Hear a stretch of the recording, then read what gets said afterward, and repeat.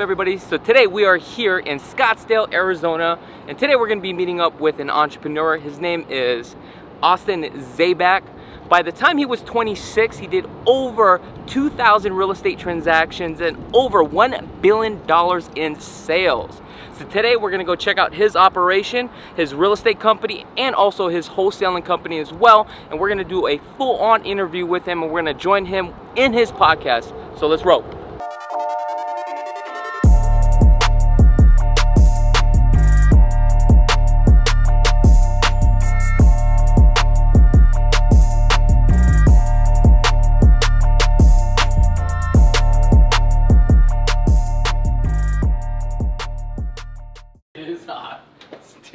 Too hot.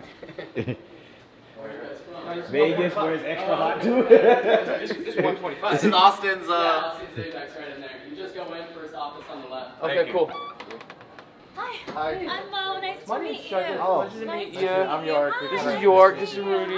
Hi, nice to meet you. Nice to meet you. I'm Austin's creative director, Oh. so we're really excited to have you. Thank you. Sorry we were late. We were actually doing some filming outside, That's and awesome. it I is could so tell hot the and sweat. humid. I know, it's rough out here. Operations here. I noticed that you own a couple business. Yep. Right? Real estate. Yep. Company. How many agents do you currently have? So on the retail side of 25 agents. 25 Yep, agents? 25. Out of the 25 agents, how much, as far as like sales volume, you guys are doing every We'll year? do over 100 million this year. 100 million? Yeah. Yep. Okay. Just the retail. Okay. So over 100 million. Yep. So you own a real estate company, wholesale company, correct? Yep. Okay. Yep, and our wholesaling company, so wholesaling was the thing that I got into first, right? Like Yeah, in yeah. 2014, got into wholesaling, and that was like the original thing. So I never planned on being an agent. Really? You know, I never planned on owning a team, nothing like that. That happened as like a byproduct of wholesaling, right? So I was wholesaling. My mentor at the time was like, Austin, like you got to go get your license, you know? And I'm like, how come, you know? He's like, well, you can double dip, you know? Yeah, yeah. And so I got my license, and then obviously I started doing social media. And then people started asking me like, hey, I want to be on your team, you know, over time, and I didn't have a team. So that, you know, evolved to me having a team. Yeah. So I think that's a good thing, because as you're doing the wholesaling, if you can't pick it up as a wholesale, right? Now that you're an agent, you can pick it up and just take the listing. Yep, exactly.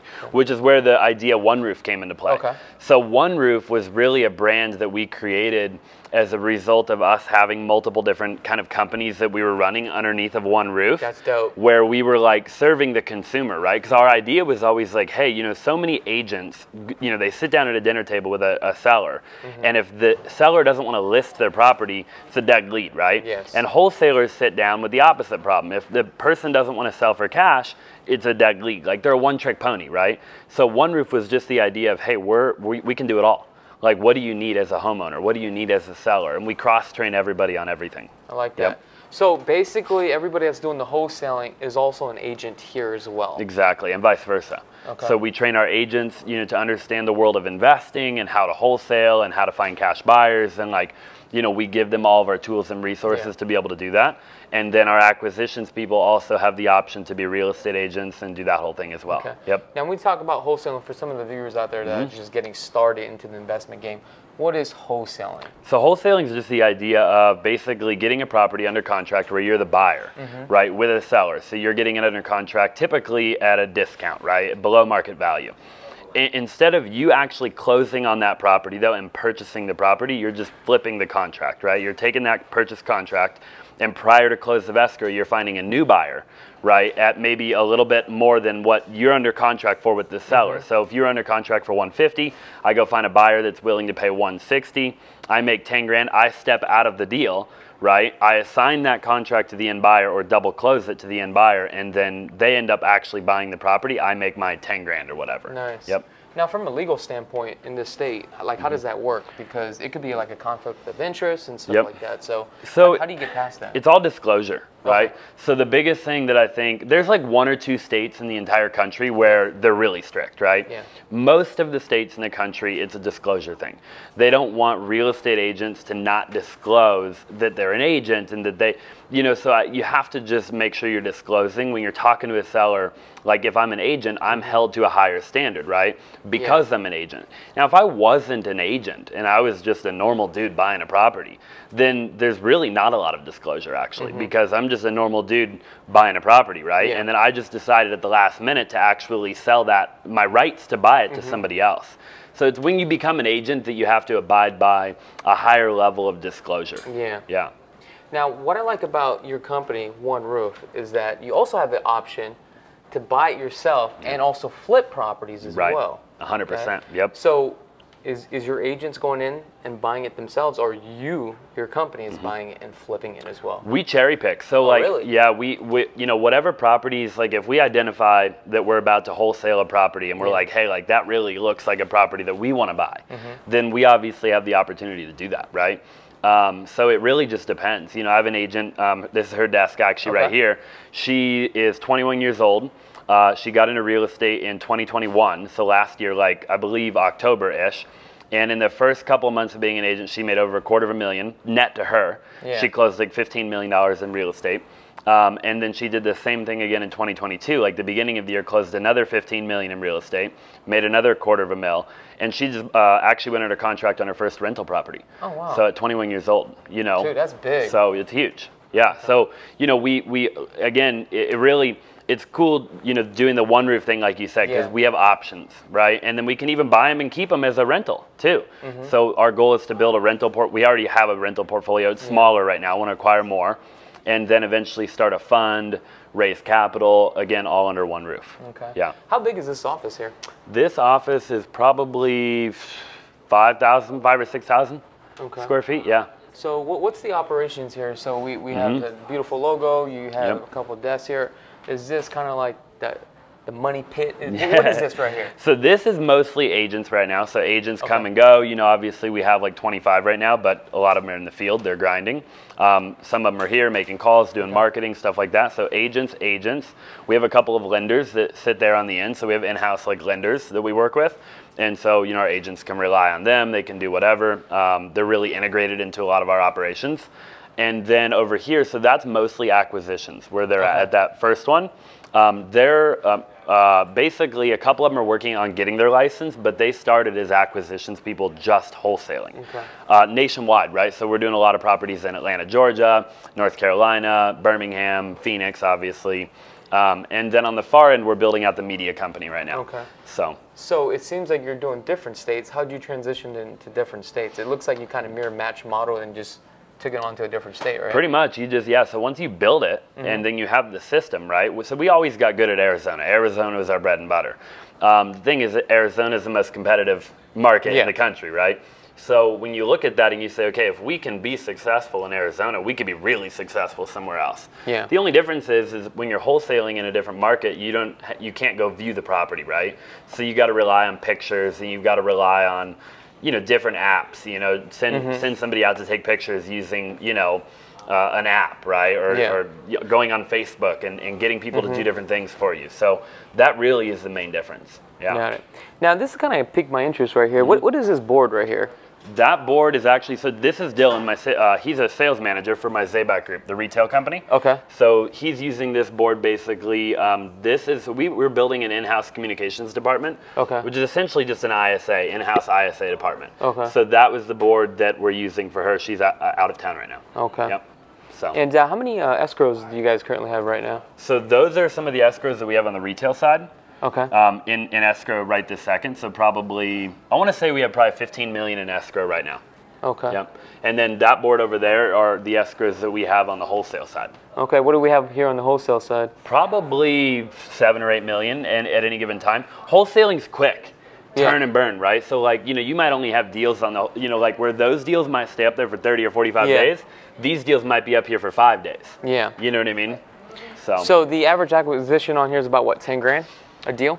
The average like assignment, the average profit, it depends. I mean, Andrew right here actually just last month got like 2 really big deals where we made, I believe, like 70 grand on a deal and like 50 grand on a deal. Both of those were in a different market. So both of those were back east. So how do you pay your agents here, or actually your acquisition guys here versus your regular agents? So acquisitions guys make a percentage of net profit. Of the company. Now, if they came here and they wanted to learn from you, right, do you kind of like start them on a tier bracket? Hey, this is where you're at. As you get better, we're gonna increase that commission? Yeah, so over the years we've like played around with it a bunch. Like what we do now is like you could start as a lead manager, Yeah. and then you could work your way up to an acquisitions. Okay. And so we actually have several people that aren't currently sitting here right now, but that's kind of the idea. Our thing is we don't want too many people either. I've played that game. I've played the game of like having this office busting at the seams. Then you run into like a boiler room? like a total boiler room, right? Yeah. But then you've got, you know, people aren't trained. They don't know what they're doing. Like they're burning up, you know, a lot of our leads. So we actually own a VA company in the Philippines. So we have 32 VAs that work for us internally full time. And then they're outbound cold calling all day long, right? Those leads go right here. Okay. So, and then they're doing the follow-up calls.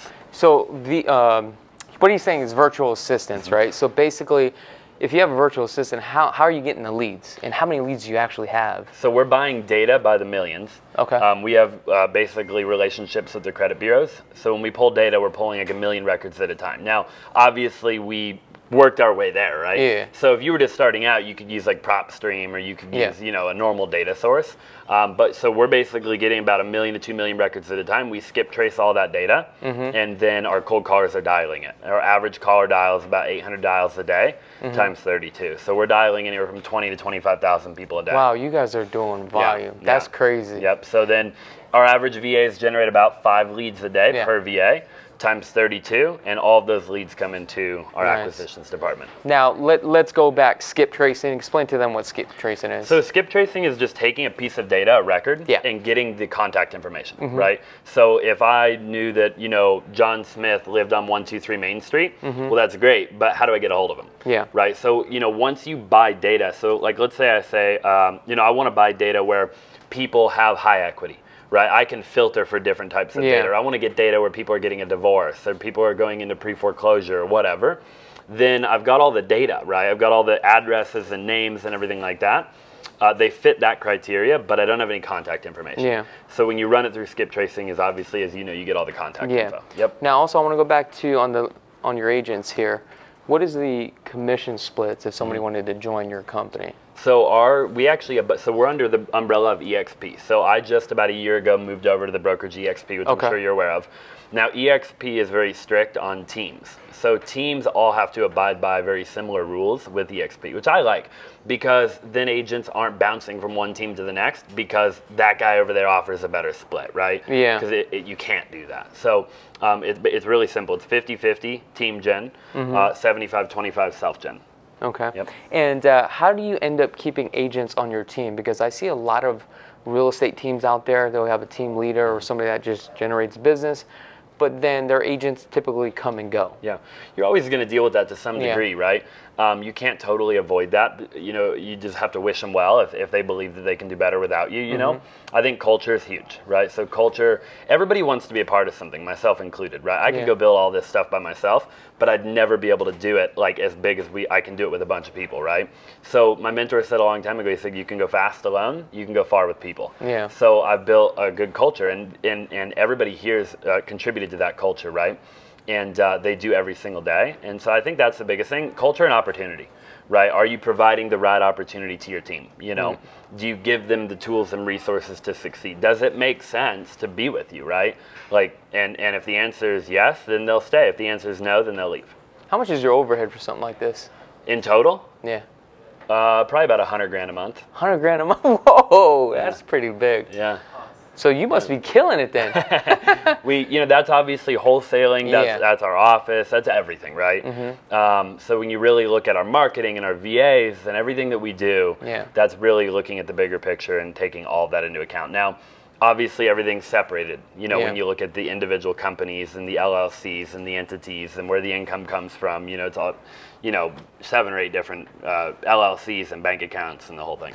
You ever feel pressured with all that? I mean, that's a pretty big responsibility, especially at your age. For sure, yeah, absolutely. I think that pressure is a good thing. You know, pressure makes diamonds. I operate good when my back's up against the wall. I think it's good back support, you know? Yeah. So, yeah, I think that anybody that ever achieved anything phenomenal in life was under a lot of pressure. Yeah. You know, in my opinion. Yeah. Now, there's a couple times you brought up mentors. How important is that to you? And why is that so important? I think having a mentor is everything, you know. I mean, essentially, you'd have to think, in my opinion, a mentor is just looking at somebody that, you know, has what you want, right, in the future. It's like, okay, in this particular area, this person has what I want, and they can help me shortcut the learning curve.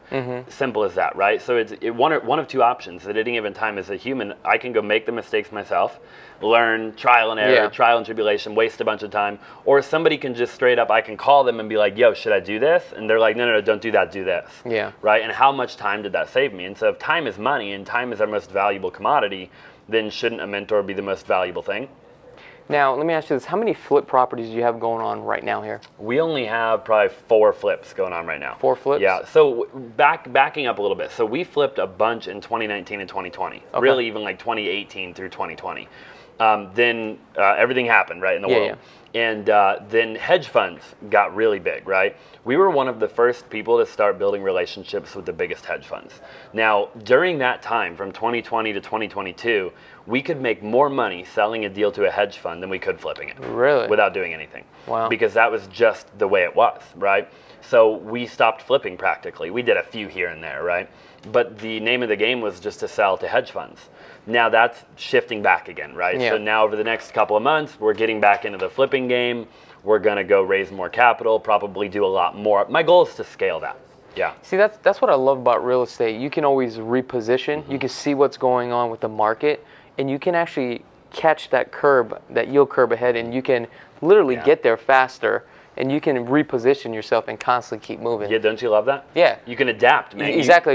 You're constantly pivoting and profiting. So that's what I like about it. You do got to be nimble, though. I think, you know, some people aren't nimble. Where like the market changes and then they look up and they're like, "What happened?" You know? Yeah. It's just I remember like 90 days ago we were just focusing on buyers, and we had so much buyers. We're getting them under contract. Now within like 10 days we just shift over directly into listings, and now that's all we focus on now, is just listings. So you always got to pivot and profit. So that's what I love about real estate. 100%. Now we mentioned that talking about your flip properties, and we're probably going to go look at a few, right? We are. All right. So are you guys ready to go take a look at some of these flip properties? All right. You ready? Cool. I'm ready. Let's go. Let's do it.